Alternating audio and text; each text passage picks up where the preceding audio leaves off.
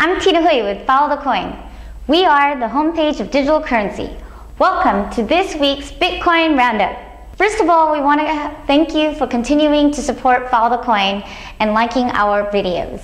We're back and we're going to be filming feverishly with Bitcoin Roundups, Bit Bites, Bit News, and more. We're happy to be back and we hope you are too. So let's get this show started. We've got quite a bit of news to cover this week with Chain, Blocker.io, Coinbase, Overstock, BitLicense, Blocktrail, BitPagos, and a slew of merchants now accepting Bitcoin. Best of all, the price of Bitcoin has risen again. While the Bitcoin price does still fluctuate between 506 USD and 514 USD throughout the day, it is looking pretty stable at the $506 range as of today.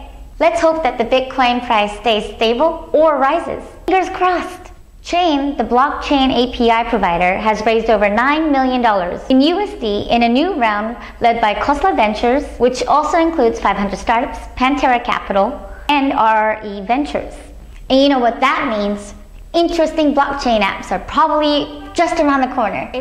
It's called O.co, and they're going to be introducing a new international payment system on September 1st, allowing customers of Overstock to pay with Bitcoin. Are you pro-Bitcoin? I know we are. So we're going to join the Reddit community on September 1st and make a purchase on Overstock. Even if it's just $10, we can all come together to make Overstock's first International Bitcoin Day a success. Joseph Castillo, the owner of Agora Commodities, which is a gold and silver seller and dealer, is ceasing the use of credit cards as payments and only going to be accepting Bitcoin pretty soon. He sees Bitcoin as a commodity just like gold and silver is, so why not buy and sell with commodities?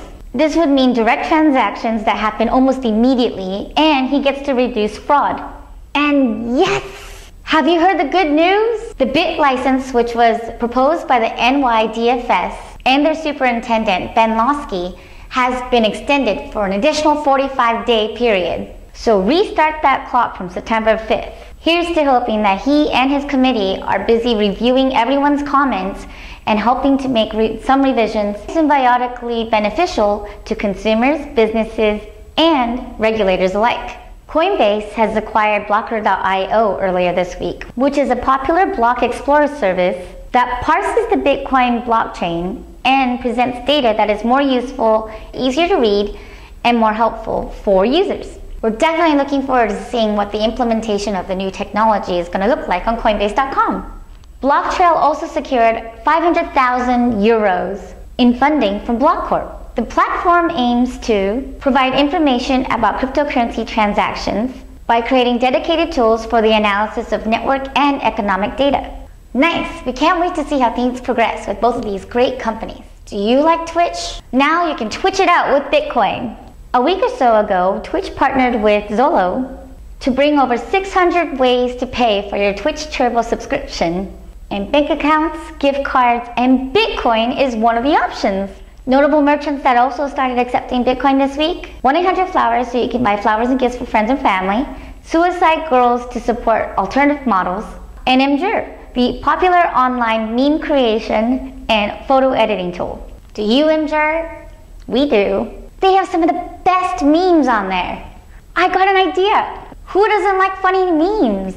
I know. We should totally do a Follow the Coin giveaway. Tweet or comment with your favorite meme link with your Twitter account username, and we'll tip you 50 Doge. And even better, we can all sit here and enjoy some great, funny content. After all, laughing is both great exercise and really, really good for you. Endorphins! Back to the news. Dish TV is now available and live with their Bitcoin integration. And BitPagos has partnered with Telecargas, a prepaid mobile phone service provider in Argentina, to launch Ripio, which has enabled over 8,000 convenience stores to offer Bitcoin as a payment option to their customers across the nation in Argentina. And this doesn't even include all of the other great services that BitPagos is providing in Latin America with Bitcoin. P.S. Are you watching the elections? If you're in the US and curious about which candidates in your state are for Bitcoin, Follow the Coin's very own political pundit, Pat Jack, has a treat just for you. Go check out our website, followthecoin.com, and you'll find a complete list of political candidates that are now accepting Bitcoin for their campaign donations. And boy, is that list extensive. Go check it out and support your candidates of choice. See if you like any of them. They need your help. Well, that's it for this week. As always, we hope you'll follow us on Twitter and tweet at us at @followthecoin. Like us on Facebook. Leave a comment with any questions or feedback on the site or in the YouTube comments. And by the way, if you're looking for a fast and easy way to purchase Bitcoins, Dogecoins, and more, check out expresscoin.com. Thanks, guys!